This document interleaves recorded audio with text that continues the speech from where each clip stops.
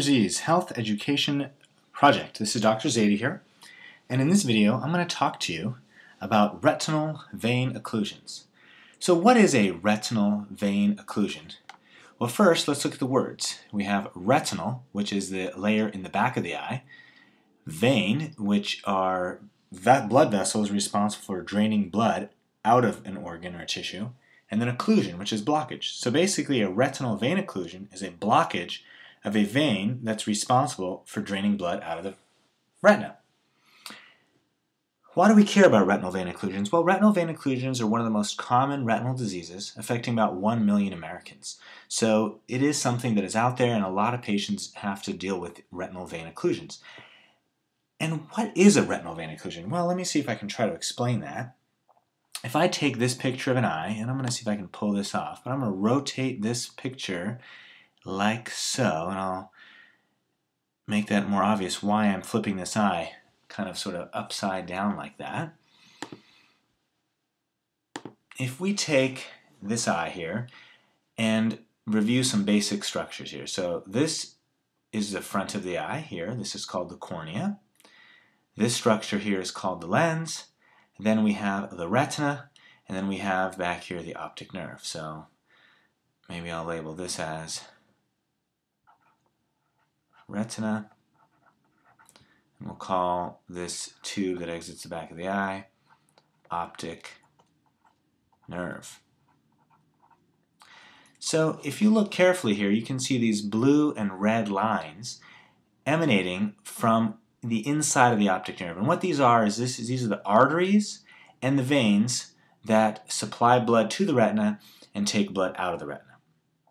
So blood is going to come into this central retinal artery. It's going to branch out into all these little tiny branches that supply blood to the retina. And then these blue lines represent the veins that drain blood out of the retina. And if you see, all the blood that's fed into the retina has to drain out through these veins in this direction down the central retinal vein. So this central pipe is what's responsible for draining all of the blood out of the retina. Maybe we'll call this central retinal vein. So this is the main vein responsible for draining blood out of the retina. And these tiny little branches, we'll call these branch retinal veins. And there's lots and lots and dozens of little branch retinal veins that all feed into one central retinal vein.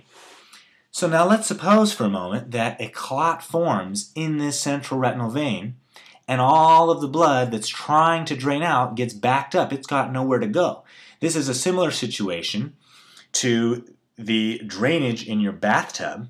If that gets clogged, the water in your bathtub has nowhere to go and it spills out onto the bathroom floor. Well, what happens when a clot forms in the central retinal vein and the blood gets backed up? Well, it's got nowhere to go, so unfortunately it spills out all over the retina and you get bleeding all throughout the retina. All over the place. You get all this bleeding, all this hemorrhage inside of the retina because the blood had nowhere to go. So this can be thought of like a stroke to the eye.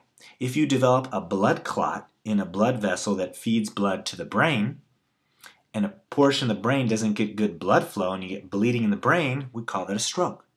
Similarly, if you get a clot in one of the veins that drains the blood out of the eye, we call that a stroke of the eye, or the fancy term is a retinal vein occlusion. So you can get a central retinal vein occlusion if you get a clot down in this main central retinal vein, or you can get a branch retinal vein. If you get an occlusion of just one of these tiny branches, then you're only going to get blood and swelling in a small quadrant of the retina, not the entire retina. So branch retinal veins tend to be less severe than occlusions of the central retinal vein. Now, the blood, as you might imagine, and all of the swelling associated with that blood tends to blur the vision. So central retinal veins tend to cause blurry vision, and just like with strokes, you can have mild strokes and you can have massive strokes. Similarly with retinal vein occlusions, you can have mild retinal vein occlusions, just perhaps of a branch or just a small area of the retina. And patients with small branch retinal vein occlusions may not even know that they have one. Their vision may be perfectly normal. On the other extreme, you might have a central retinal vein occlusion with bleeding and swelling all over the retina and might have significant visual impairment and even lead to blindness. So why do retinal vein occlusions happen and who gets them? So let's talk about the risk factors for retinal vein occlusions. So we know that 1 million Americans suffer from retinal vein occlusions, but who exactly is at risk?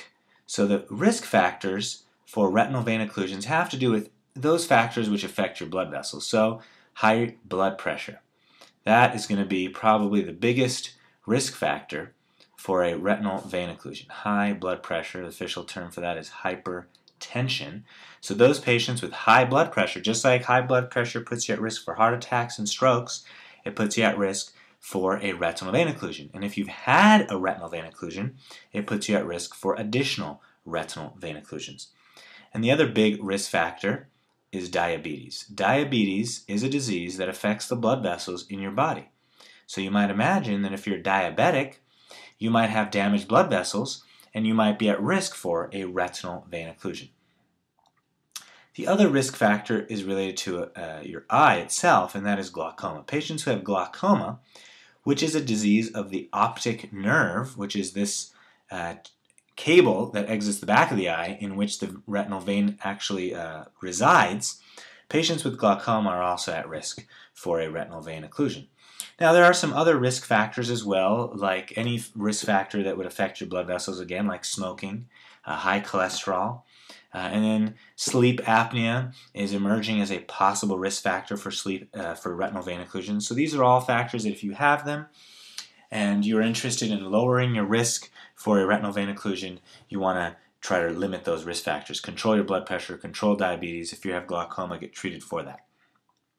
So hopefully this video gives you a better idea of what is a retinal vein occlusion and what are the risk factors for retinal vein occlusions. In my next video, I'll talk about the treatment of retinal vein occlusions.